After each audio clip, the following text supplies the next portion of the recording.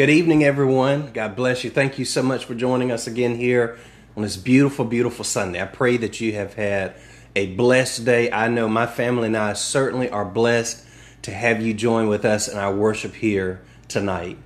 Thank you so much for joining us on Facebook. One of the beautiful things about Facebook is as we do this live, we have the opportunity to interact with you throughout the service. Tonight, my wife LaTanya will be serving as the chat host. So if you would, if you're listening, watching, if you will just drop a note of hello, let us know that you're there. We certainly would appreciate that. We also ask if you have prayer requests, if you will go ahead and put those in the comments. We will notice those during the service, but also we like to, after the service, come back, we read through them as a family, and we pray for them as a family. So please do that. Thank you so much.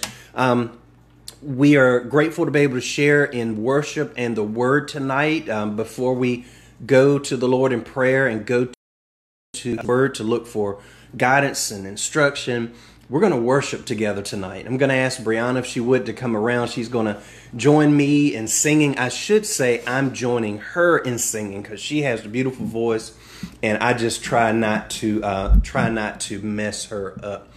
We're going to sing this song that I heard a number of years ago, and I think I heard it early in my Christian walk, and it was a song that really blessed me a lot. It's a song by Fred Hammond. And he talks about all the things that Jesus is to us. And as maybe you've heard this before, if you know the words, please sing along with us. Those of you who've given me your email address, I sent you the words out just a little earlier today, this afternoon. So please sing along right where you are. Let's worship together. But even if you don't know it, just listen to these words. Listen to all of the things that Jesus is to us. Jesus is the living word.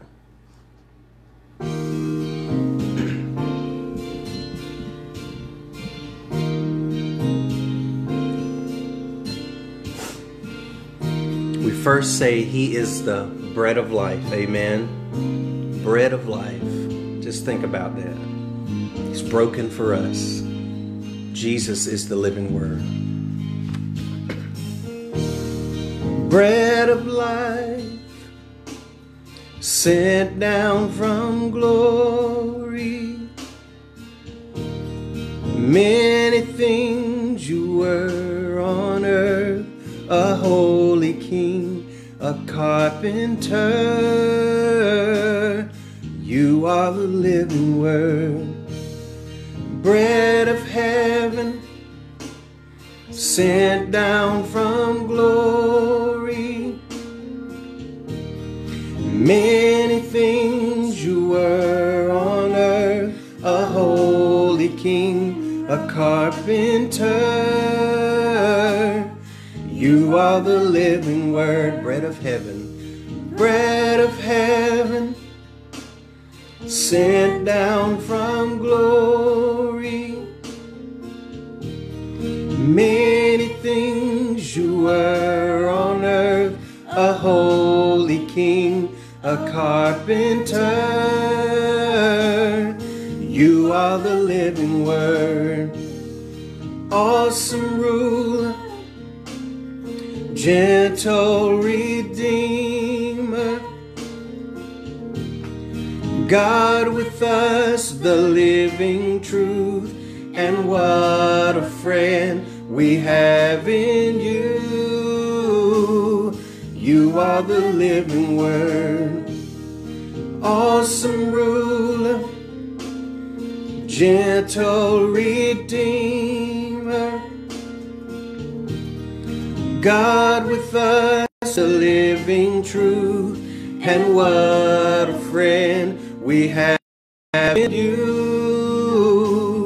You are the living word. Say his name. Jesus, Jesus. That's what we call you. Manger born, but on a tree. You died to save humanity. You You are the living word. Oh,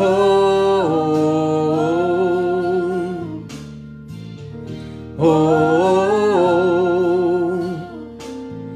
oh.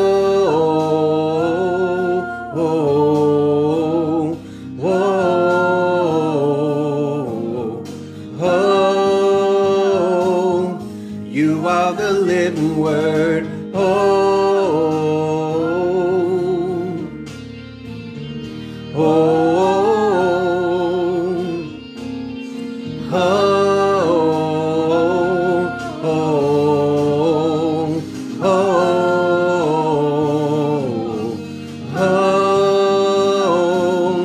You are the living word.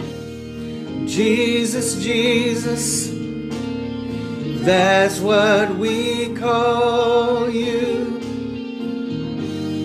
Manger born, but on a tree, you died to save humanity. You are the living word.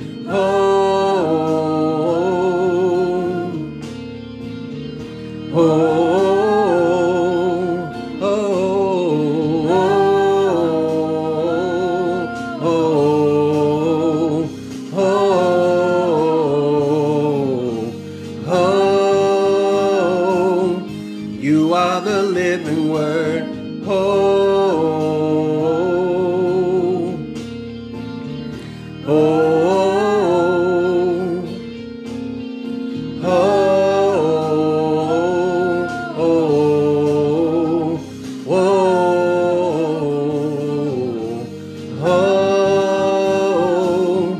You are the living word.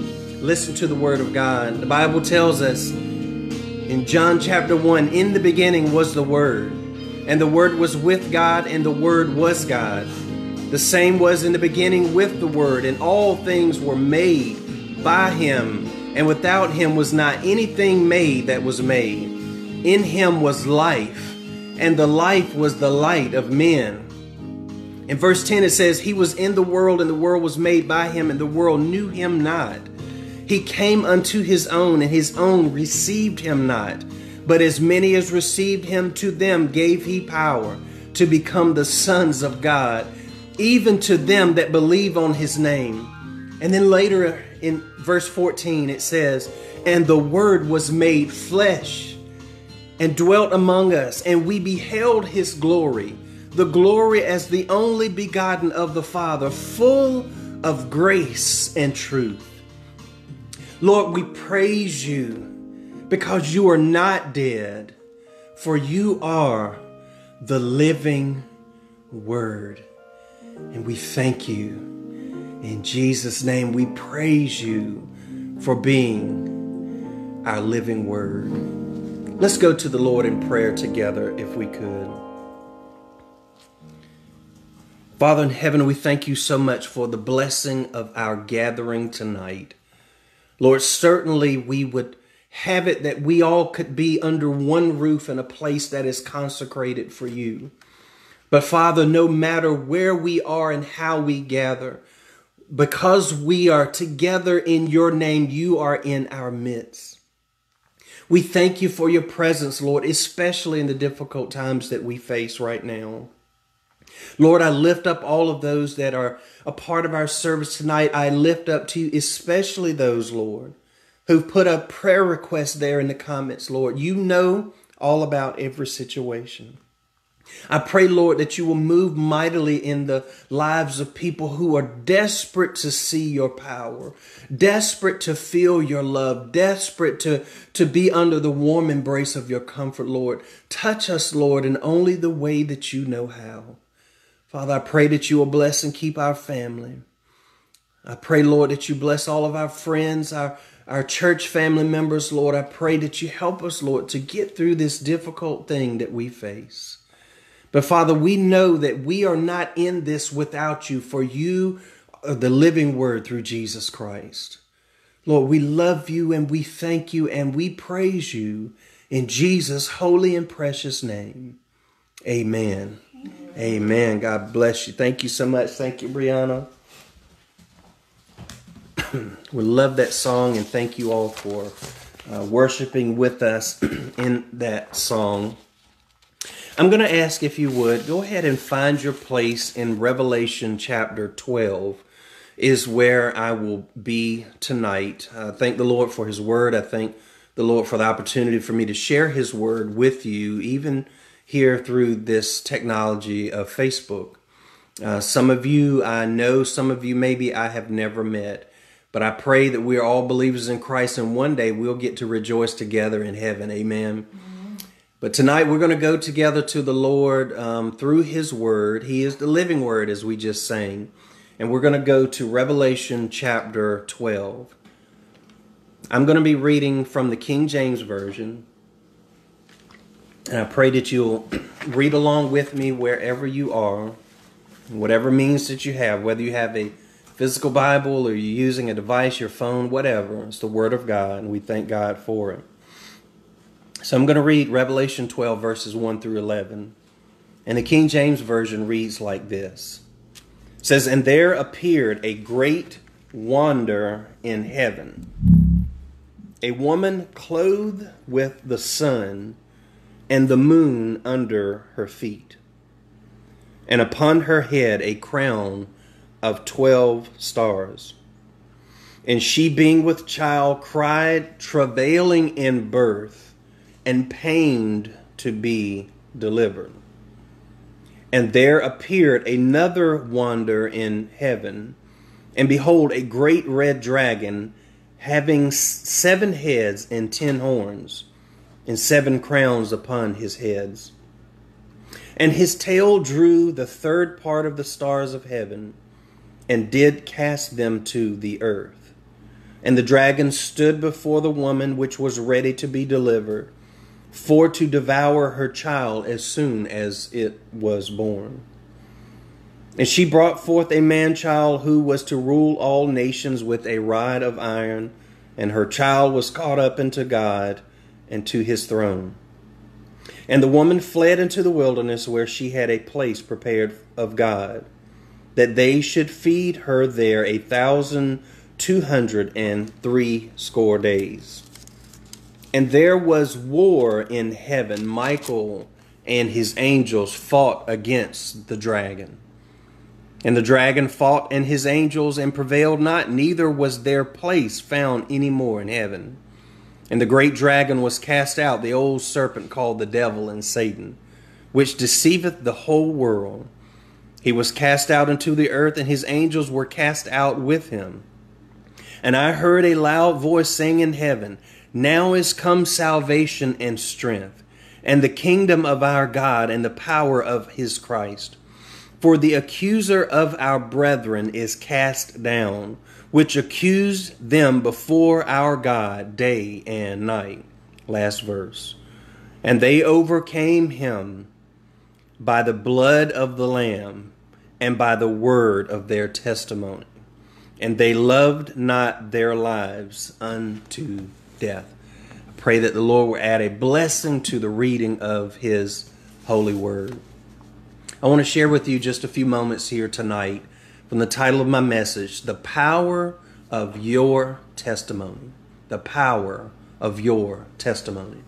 Let's pray together again if we could. Father, I humbly approach your throne of grace, Lord, asking access through your Son, Jesus. Take us to the place, Lord, where your word becomes clear in our hearts and minds, Lord. Open our hearts, Lord, to receive it, Father, that we be not just hearers of your word, but doers of your word. Father, remind us tonight of the power of our testimony, the power of our acknowledgement of you active in our lives. Father, we need you now more than ever. The enemy is great, but you are greater, and we thank you. In Jesus' name, amen.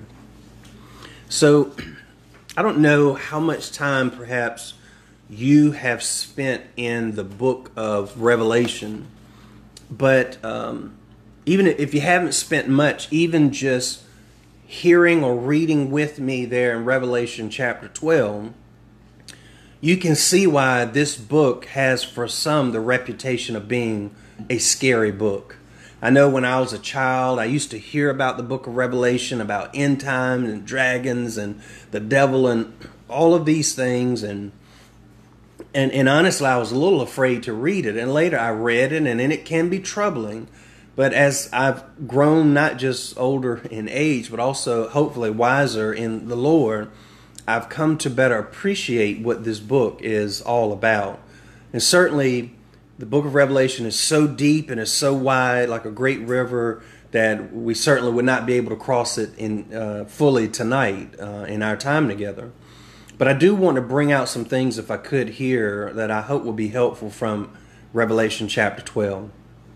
But before we dive back into this book, there are just three things I want to share with you about studying in the book of Revelation. Three things that I learned from just years of going back to it and asking the Lord to help me to better understand it, that is helpful to me now to have it sort of straightened out in my mind, or at least to have these tips and tools, if you will, that's helpful to me when I read Revelation. And I want to share it with you quickly, so that I pray it will be helpful to you in some way, not just tonight for tonight's sermon, certainly for that, but just at any point that you decide or you're going to read in this great book. So really, these are three quick tips I want to give you, just some understanding that you can have as you read the book of Revelation. First of all, you need to understand it's not all literal. It's not all literal. Certainly, as I know you've read the word throughout Scripture, you will see that the Lord oftentimes likes to paint pictures for us. He uses situations to paint a picture of maybe future things. He uses symbols to paint a picture for us. Even Jesus, when he walked here on earth, he taught often in parables. And these stories would paint a picture of spiritual things for us to understand. And certainly the book of Revelation is no different. Now, I believe that there are some things that are said in the book of Revelation that we are to take it literally. But there are a lot of things in the book of Revelation that is not meant to be taken literally. So it's not all literal. So don't allow yourself to get too tangled up when you read things like, as we're reading tonight, about a red dragon. I don't believe that we're going to actually see a red dragon. So it's not all literal. So that's the first thing you need to know in the book of Revelation. It's not all literal. The second thing is this. It is not all chronological. It's not all chronological. That was the thing that used to really, really get me confused in reading the book of Revelation, because I would read through it and I'm used to reading a story that follows a time pattern, a chronological order. You know, pretty much as you begin to read the Bible from Genesis 4, most of it as it goes along is somewhat chronological. And so you kind of follow that. If you were to read the book of Matthew, it kind of follows the life of Christ chronologically here on earth. So we get used to that. But you need to understand that not all in Revelation is chronological. In fact, I think as we read it, we begin to see that as the Lord, you need to understand that God is above time. God is not constrained by time and place as we are. God has no beginning and no end, so we cannot fit him in a box of time as we are in. We have a beginning and an end. But he is above time. He is eternal. And so the Lord at one point can be looking down upon us, and he can be talking about something that's now, something that has passed, something that is yet to come, all at the same time. And I used to read the book of Revelation and get so confused. I'm like, okay, that sounds like something that I read about in the Old Testament. Oh, wait, now it's talking about something I believe is going to come in future times. But wait, was it actually happening at the time he gave this revelation to the Apostle John? And so it can get a little confusing. So just understand that it's not all chronological, and that's okay, but you need to understand that. The third and final thing is this: not only is it not all literal, and not only is it not all chronological, the third thing, it's not all understandable.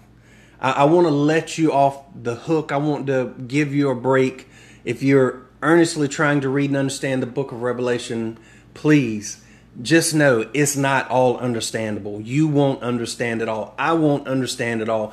Even the smartest, most studied biblical scholar, there's no way in the world that he could stand flat-footed and say that he or she understands all of the book of Revelation, because we just don't know. The Lord is speaking, again, not literally all the time, not chronologically. He speaks of things and symbols and all of this. So there is no way that we can understand it all. We can understand a lot of it, but we can't understand it all.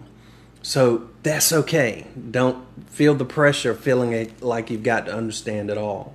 And certainly even here in Revelation chapter 12, I could spend 2 hours going through just this chapter, and I won't understand it all. And I don't think you can understand it all. We won't understand it all. There's so much packed in there. But I believe we can dig in here and we can pull some things out that will help us. So that's just 3 quick things I wanted to give you about studying the book of Revelation. It's not all literal. It's not all chronological. And it's not all understandable. But what I believe we can understand, and I want to share with you tonight from here in chapter 12, is something that's important. So let me make sure that I understand that you see the scene and the characters, the people and the figures that the Lord is using here in this vision given to the Apostle John, and so that we can pull something out of it. So first, you will have noticed as I read there at the beginning of chapter 12, it tells us about a woman who is clothed with the sun. So this is a vision that the Lord has given John, and he sees in this vision a woman, says she is clothed with the sun. Again, I just said I believe that a lot in the book of Revelation is not meant to be literal, but this is figurative. It is something that is to paint a picture of something else. Now, some people believe that this woman that's referred to here in chapter 12 is Mary. That is talking about Mary, the mother of Jesus. In fact, a lot of people hold to that, and a lot of people in the Catholic Church hold to that. But other people believe that it is a different picture that the Lord is painting when He's using this vision of a woman clothed in the sun.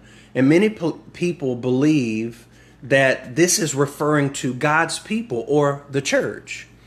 That this woman clothed with the sun is God's people, first with the chosen people, the children of Israel, and now to us who believe that we as the body of Christ, the bride of Christ, that we are this woman that is clothed with the sun.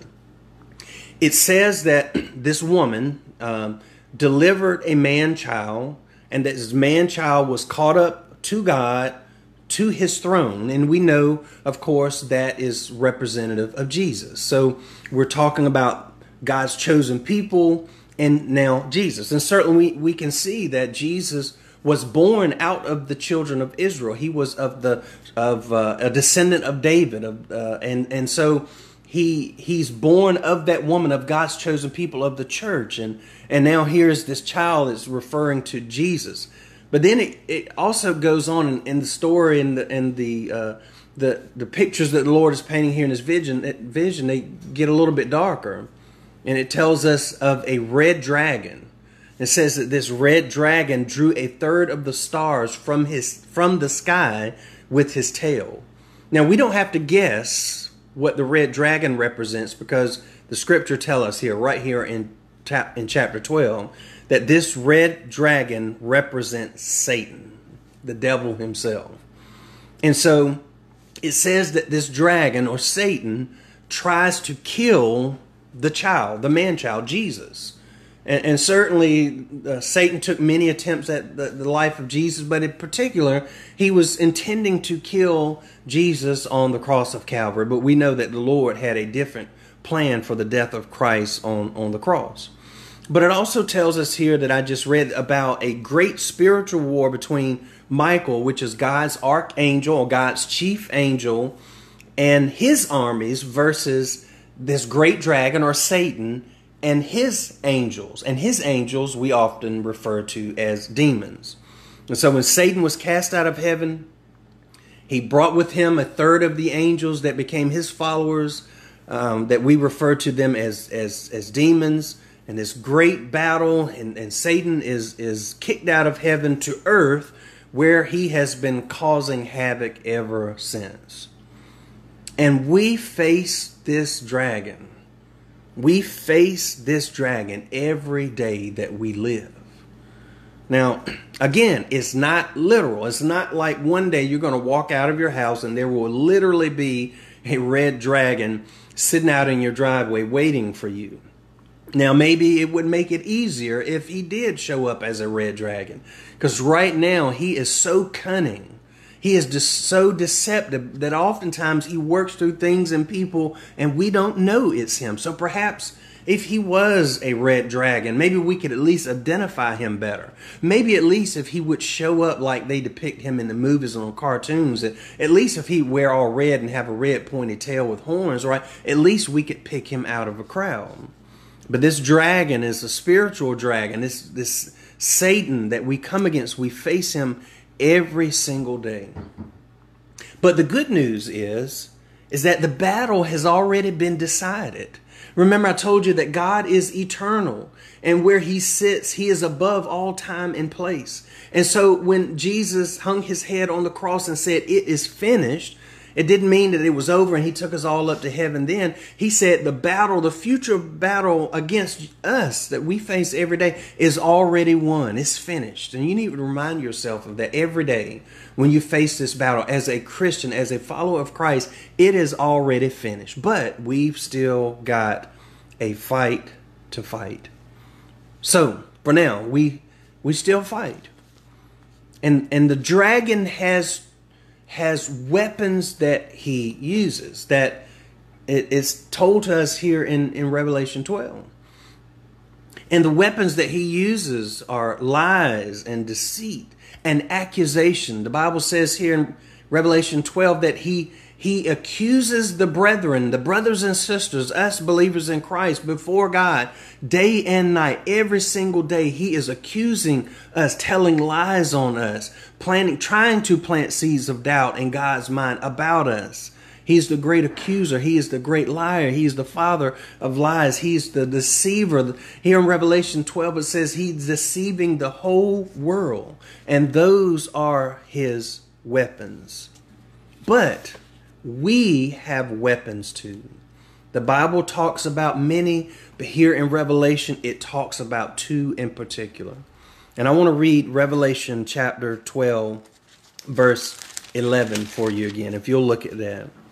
It says, "And they overcame him," excuse me, that is Satan, the great dragon. "They overcame him by two things, the blood of the Lamb and by the word of their testimony." The blood of the Lamb and by the word of their testimony. So first, the blood of the Lamb. Without Christ dying on the cross for our sins, we would not be able to defeat Satan. In fact, there would be absolutely no hope for us, because Satan would not be the greatest enemy that we should worry about. God would be the greatest enemy that we should worry about, because we are sinners and we have violated the laws of God. God is our adversary without Christ. But he shed his blood, the precious Lamb of God, who's taken away the sins of the entire world. Here, John says that it is by the blood of the Lamb that we overcome our great enemy. So I'm going to tell you, it does not matter anything that I have said before now or after now if you have not already received Christ as your Savior. I can teach you the Bible from beginning to end, and you understand every doctrine perfectly. You memorize all the main verses. You know them from front to back. It would not matter one bit if you are not a born again believer. If Christ is not your King, then you are not safe.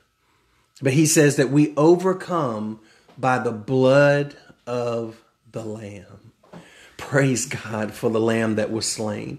Thank God for thinking enough of us that he said, I cannot overlook their sin, but I will send them a Savior. He will come as the Lamb of God. So we overcome by the blood of the Lamb. But it says the second weapon that we have is, he says, by the blood of the Lamb and by the word of their testimony. They overcame by the blood of the Lamb and by the word of their testimony. I want us to think about, and this is really, I'm finally getting to really the point of my message tonight, and that is our testimony, your testimony, the power of your testimony. You know, sometimes we think of that word testimony and we sort of narrow it down to meaning just telling the story of when you got saved and how Christ saved you, where you were and how it happened, what it felt like and all of those things. And certainly that is wonderful to share. It is critical to share. It is absolutely a testimony of God. But we should not limit our testimony, the word of our testimony, to just that one day. In fact, every day that we live, there is a testimony that we have for God. So we need to understand that testimony is not just telling people the story about how you got saved. Testimony means to tell of anything that God has done or is doing in your life in any given time.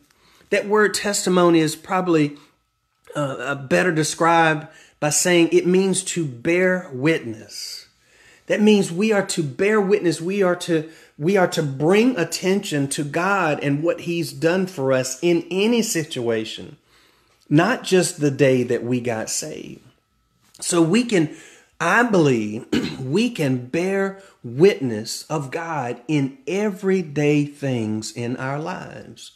Y'all have heard me say, some of you've heard me say on these videos, it's become not really a catchphrase, just a hashtag, but it is a principle for my ministry that is driving us. And you'll hear me say, you'll see it posted on Facebook or my Instagram or whatever it is, seeing God every day. In fact, that's the name of my blog site, Seeing God Every Day. Or you might see me post hashtag, I see God every day. And the point of all of this is I want us to be able to know that we can see God every day, even in the littlest of things, if we're looking for Him. And if we see God every day, we can bear witness to God every single day, even in the littlest of things. And when we do that, not only do we glorify God, but we are also pushing back the enemy. The enemy is great. He's busy today. He's not going to roll over and play dead. He's going to come stronger and stronger every day. That's why you need to realize the power of your testimony. John said to us here in the book of Revelation that we overcome him, the great dragon, Satan, by the blood of the Lamb and by the word of our testimony. And so I want you to be able to see that God is active in your life every day, and you can speak of that. You can tell people about that. You can bring attention to it. You can post about it. You can sing about it. You can write a poem about it. You can tell people at work about it, whatever you need to do, but you need to bear witness of the things that God is doing in your life every single day. So with that, and to help you see that, I want to share with you quickly 3 things that are a part of my testimony. I've got so many that I could share. But I just want to share these things, 3 things or 3 situations that come to mind that I want to bear witness of the goodness of God. The first thing is this. So this took place, maybe 10 years ago, and we were going on vacation, and, Tanya and I were trying to, pull together a nice vacation, as nice as we could afford for our family at the time, to be able to go somewhere and just spend a little time together. And at that time, we had a car. It was a good car, but we had had it a long time, and it had well over 100,000 miles on it. But it was the best car we had at the time, And that's what we're going to take on vacation. So I got out there, I washed it, cleaned it up, and vacuumed it out, and changed the oil and all of those things, trying to make sure that this car would be ready for this long trip. And so the Lord blessed us. My nephew, who has a beach house up in Delaware, Ocean City. I couldn't think of it. Thank you. Let us go there for a few days. God bless you if you happen to watch this. Thank you so much, Dino, for that. And we went, and on the way back, we were going to stop at King's Dominion. So if anybody on the East Coast here, you know about King's Dominion, this amusement park. And so before we left and got the car all gassed up and everything, I said, well, maybe I should put a jug of coolant in the trunk of the car, just in case, the car happens to run high. And then, as I got ready to turn and step out of the garage building there, where we were staying at the time, I saw a roll of duct tape laying on the counter. And so I just said, hey, you can always use some duct tape. So I grabbed it and threw it in the trunk. We went off on vacation. We went to Ocean City. We had a good time. We were on our way back down south on 95. We were going to King's Dominion, to the amusement park. And just before we got to the turnoff, I looked down and my engine was running hot. I said, oh my Lord, please, please don't let this car run hot. Don't let it break down. I got my family out here on the road. The girls were much younger then, and just didn't want our vacation to be ruined by that. I was like, please, Lord, at least let me make it off the exit, into the park. And we did. He allowed us to get in the park, and we, got in, we parked the car, and I'm sitting here thinking, what am I going to do all the way out here? Don't really know anybody. I pray it's nothing bad. I pray the engine is not messed up. And I looked, and of course the coolant had gotten low, and I was trying to figure out how was it losing coolant. And I realized that there was a hose that had a pinhole in it that was spinning coolant out, and that's where it was losing coolant. And guess what? I had in the trunk everything that I needed to fix it. I wiped that hose off. I wrapped it in duct tape. I took that jug of coolant and filled it back up, and all was good. We went and had a great time, made it home safely. And it was, at the time, I thought, something just told me to get that coolant and that duct tape. I realized now it was not just something. It was somebody. It was God. And I praise God for that. I praise God for having the whole universe to think about, and yet he was concerned about our safety on our vacation. Enough to plant that seed of thought in my mind, that notion in my mind, to grab that coolant and to grab that duct tape. That is the power of your testimony. Second thing, quick, I want to share with you. Some of you might know that I used to be a high school social studies teacher. It's been many moons ago that I taught high school, but I actually went to college to be a high school teacher and taught social studies for 4 years. And I just realized I didn't feel like I was going to be able to, I wanted to make a career out of it. I didn't, honestly, I didn't think I could survive it for 30 years, and was trying to think of what else am I going to do with a degree in history. And I didn't know what I was going to do. An opportunity came up for me to sell insurance.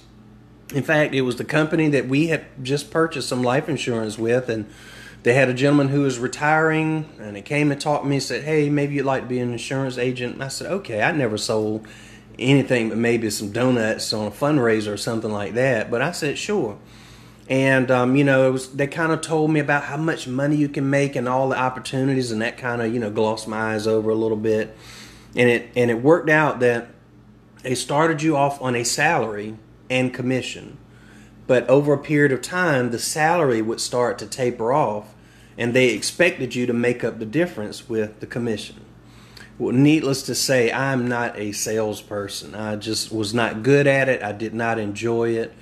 And as the months rolled on and that commission started to taper off, the income just was not coming in that we needed to really be able to survive. And then I was down on myself because I'm like, wow, I made this decision and it's affecting my family. I just don't know what I'm going to do. And so one morning I had a few appointments scheduled with some clients to try to sell them some insurance. And I rode out with, all hope in mind that I was going to make a sale that day, and spent about a half a day and didn't sell a thing. Came back home. We were living in Rocky Mount at the time, and came back home, pulled up in the driveway, was feeling very down and just defeated. And I sat there in my car and I thought, Lord, I feel like I've made a bad decision, and now this is affecting my family, and I don't want it to affect my family. Our girls were young at the time, little, and I don't even know if Brianna was born yet at the time, and Ariel was probably a toddler. And I just prayed. I sat there in the car and I prayed to the Lord. I said, Lord, if there's any way that you could help us, please, Lord, help us. So I ended my prayer. I got out of my car and I looked down to the mailbox and I thought, oh yeah, I need to check the mail, but I figured it's probably just more bills. But I said, well, I got to get the mail out anyway. So I walked down to the end of my driveway and I opened up, and it was a stack of envelopes. And I'm walking back towards the house and I'm shuffling through my mail, bill. And then I looked, and there was an envelope from the school system that I had last worked. And I didn't know why I was getting this envelope from the school where I had last worked. But it looked like a check. And I said, there must be something wrong. They paid me out all my vacation, all of that. Went inside. Long story short, at the time they were doing this new ABCs of accountability, and if the school reached certain targets, that not only the teachers that taught those classes that were state tested, but the whole school, all of the teachers would get a bonus. And our school got a bonus that year. And I hadn't even finished teaching the whole year. And I got a check for like $1,200. And it was such a blessing. And it was so on target, so on time, that is no way in the world it could not have been God. And that so encouraged me. And that was just God reminding me that he will never leave me nor forsake me. And I want to share that with you, to know that he will never leave you nor forsake you. That he will never let you beg for bread, as the scriptures say. And that is the word of my testimony. The third and final testimony I want to share is when I got saved. Real quick. It's been now almost 23 years ago. Ariel, our oldest daughter, was a baby. And, we had been away from church. We'd gone to college and graduated, come back, and we really weren't that into church. But I felt like we wanted to raise our children in church. So Tanya and I started going back to church and taking Ariel as a baby. And then Sunday after Sunday, I felt like that the Lord was just pulling on me, touching me in some way, and drawing me. And I felt like he was speaking to me, but I didn't want to go up when the preacher gave the altar call. So that Saturday night, we were going to church that next morning. Happened to be flipping through TV, and I landed on a channel where Reverend Billy Graham was preaching at a crusade, a stadium full of people. And just as I got there, he was giving the altar call. And there were thousands of people, and he was pointing up into the stands. He said, if you believe in Christ, I want you to come down. He said, don't worry about how long it takes. I want you to come down. And he said, and it was like he looked in the camera, and it felt like he was looking right at me. And he said that if Jesus died for you publicly, the least you can do is to acknowledge him publicly. And I felt like he was speaking right to me. And so the very next day, we went back to church. We were a little late getting there. We were sitting way in the back. The preacher was giving the invitation at the time. And I kept saying to myself, I don't want to go up. I don't want people to be speculating what's going on in my life. But I could not resist it any longer. I looked at Tanya. She was holding Ariel as a baby. And I said, I want to go up front. And she looked as surprised as I felt. And we went up to the altar, and the preacher prayed with me. And he asked me, he said, is there anything that you want to say to me? And I said, I didn't know what to say except what I heard Reverend Billy Graham say. And I said to the preacher, his name is Reverend Timmy Chavis. If he happens to watch this, God bless you, Brother Chavis, for preaching those sermons, especially that sermon, and leading me to the Lord. But I told Brother Chavis, I said, well, Jesus died for me publicly, so the least that I could do is to acknowledge him publicly. And he prayed for me that Sunday morning. and my life has never, ever been the same. That is a part of my testimony. And I want you to know that if you are saved, the day that you got saved is part of your testimony. It's your testimony. But it is so much more than that. It's everything that God does for you every single day. You are to bear witness of what God is doing in your life. And when you do that, not only are you glorifying God, but you are chasing away your enemy. And I want you to share your testimony, bear witness of the goodness of God in your life. Don't be afraid to do it. I know that we live in this society now that's so politically correct, and in a lot of ways we live in a world that is against the things of God, and you can get yourself in so much trouble by talking about God in the wrong places. But I tell you, those wrong places are the exact right places to share your testimony. We're facing a great enemy that we cannot defeat on our own. I thank the Lord that He has already shed His blood on Calvary's cross, and we overcome by the blood of the Lamb, but we also overcome by the word of our testimony. My brothers, my sisters, share your testimony. Let's close in prayer if we could. Father, I thank you so much, Lord, that there's so many things that you've done in my life that I could talk about you all day, every day. You are a good God. You are worthy of our praise. You are worthy of our acclamation. You are worthy of us speaking highly of you every single day and every chance that we get. But Father, not only is it a way to glorify you, our testimony is also a way that we fight back our enemy. So Lord, whenever he speaks doubt, whenever he speaks fear, whenever, Lord, he speaks lies and accuses us, Lord, I pray that we drive him back by the power of our testimony of the goodness of you in our life. Father, we thank you so much for what your son Jesus did for us that we could not do for ourselves. I thank you for your word tonight, Lord, and I pray that it has meant something to someone. Lord, we stand upon your word, that rock that never moves. Lord, we thank you in Jesus' name. Amen. God bless you. Thank you so much for, again, joining my family and I tonight. It is an honor for us to be able to worship with you and to serve you in some way. We're going to continue to do this on Sunday evenings as the Lord continues to lead. There'll be some other things we're going to be coming out soon. I'll be announcing those very soon, some things we're going to be doing on YouTube that I hope will be helpful in some way. But thank you so much for your time. God bless you. We love you and have a wonderful, wonderful night.